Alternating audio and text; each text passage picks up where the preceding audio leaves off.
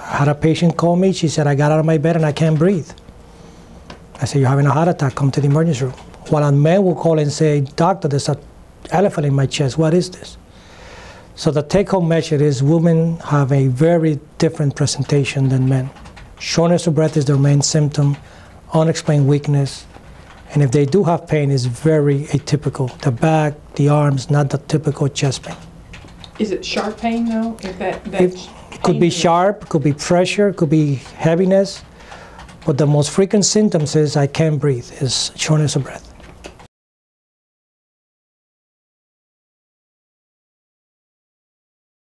Women deserve a more detailed exam, not just the treadmill exercise, but they need image study, either a nuclear or an ultrasound, accompanied with a stress test. The main difference would be you no longer have your ovaries to protect you. So if you come after menopause, understand that you reach the same level as a man.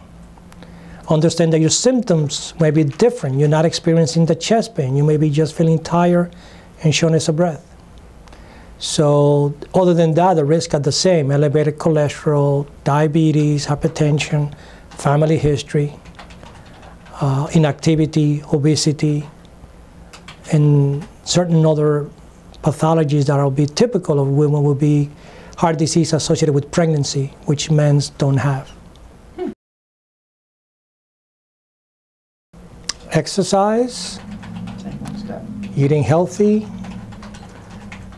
taking and monitoring the blood pressure, their cholesterol, and remembering that heart disease is the #1 killer, so they may want to go to the doctor and specifically ask, am I at risk for a heart attack and should I be screened, just like you do with mammograms?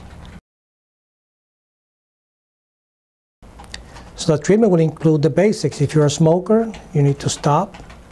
If your life is totally inactive, you need to get more active, change your lifestyle, what we call lifestyle changes, eating better, healthier, and then habits, stop smoking. Then we get more specific. If your pressure is high, we're going to treat your blood pressure with diet, exercise, and medication. We're going to treat your cholesterol. Same principle, diet, exercise, and cholesterol medicine. And we're going to treat your diabetes. Now, if you're diabetic, you're diabetic. It's genetic. But at least I'm going to treat your sugar, and I'm going to be monitoring you more aggressively than if you were not diabetic.